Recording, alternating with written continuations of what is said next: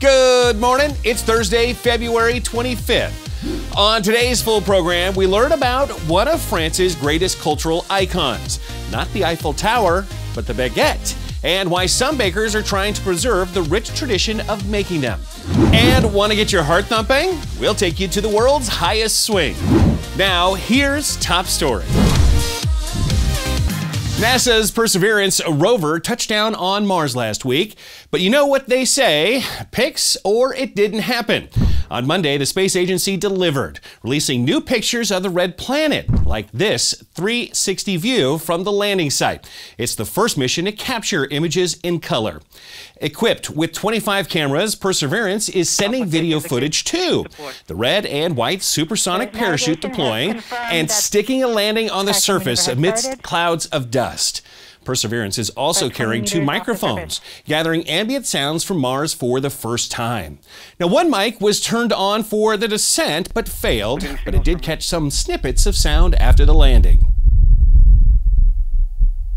The analysis indicates that was around a 5-meter-per-second type of wind gust.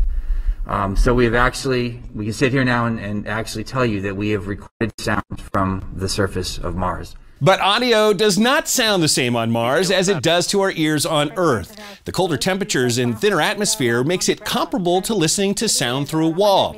The microphones have other applications too. Audio of the rover gathering surface samples will give scientists clues about the properties of Martian rock, such as its density. NASA is also listening to the rover's inner workings, and they hope to capture the sound of the Mars helicopter when it attempts to fly. For now, scientists at JPL say Ingenuity and its base station will remain attached to the rover. They'll check its mechanics and make sure it's holding a charge for when it makes its debut several weeks from now. We'll be watching and listening. Love Top Story? Well, we think you'll love our full program too. And that's why we want to give you a free 30-day tryout.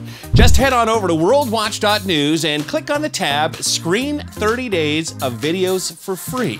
And remember, whatever the news, the purpose of the Lord will stand.